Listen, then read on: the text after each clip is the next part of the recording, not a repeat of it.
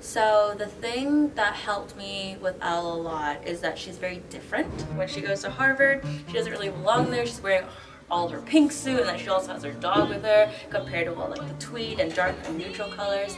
So in terms of that, I think that I'm also kind of stick out too, because people don't expect Elle to be Asian, dark hair, channeling the sense of insecurity that I felt with this at the beginning, and the sense that I do stand out and that I am unique definitely helps me take on the persona of Elle a lot more.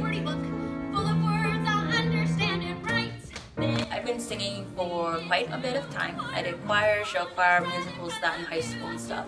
But then the thing with this one is that I never properly learned how to warm up, so I could always just kind of like belt my head off and then not really worry about damage or anything. But with this one, she has such high songs. I had to really work on breathing, proper support, warming up so I don't hurt myself later.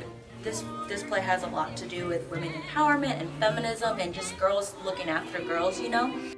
Oh my God, you guys, looks like Elle's gonna win the prize. Women are constantly being subdued, and they're not allowed to speak out of place, they're not allowed to show any real like big emotions. They're meant to be demure and still like just kind of keep to themselves, but obviously Elle doesn't keep to herself, and so I think you can look up to her as really a great role model that stands for what she believes and goes after what she wants, and when something doesn't work out for her, she doesn't stand and cry, she just keeps going and moving forward.